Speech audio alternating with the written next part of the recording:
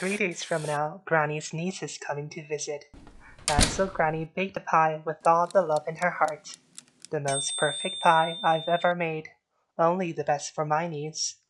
The next morning, there were only crumbs left. Somebody ate my pie. I must have left the windows open.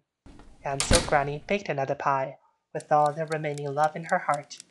The second most perfect pie I've ever made. I hope my niece doesn't mind.